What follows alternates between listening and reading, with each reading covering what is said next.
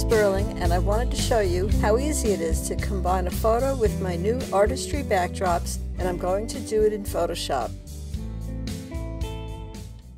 First, I opened a photo. This is a stock photo from a royalty-free website, and I opened the horizontal version of my new Floral Dreams backdrop. All my backdrops come with two versions, horizontal and vertical. First, I select the Quick Selection tool. Then I click Select Subject at the top of the screen. The figures are selected. Then I click Selected Mask at the top of the screen. The Refine Edge settings appear.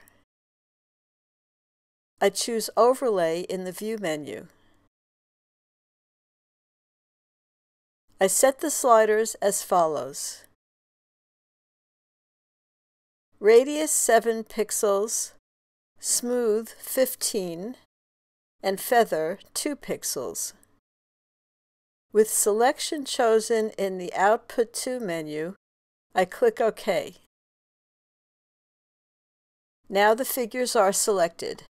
Next, I bring the figures over to the backdrop.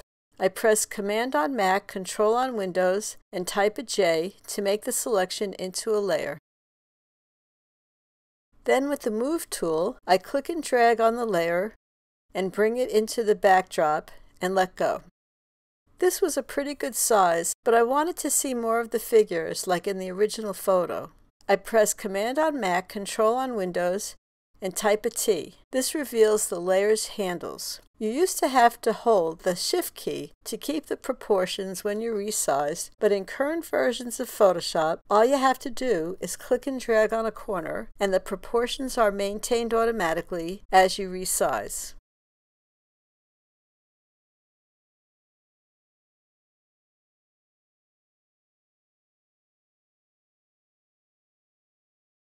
Press Return to execute the resize. I move the figures over because I think it's a better composition when you follow the rule of thirds by moving the subject away from the center. This looked good as is, but for an extra added touch, I wanted to create color harmony, where colors are repeated in the foreground and background. Click on the background in the Layers panel.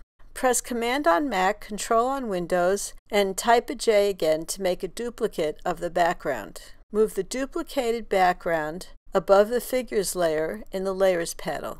Next, experiment with the blend modes. I found I liked the way soft light looked. You can see the difference if I toggle the top layer on and off in the Layers panel. The background colors are added lightly to the figures, creating color harmony. And that's how I combined figures with the artistry backdrops. Visit artistrymag.com for more information about the artistry backdrops. Happy painting!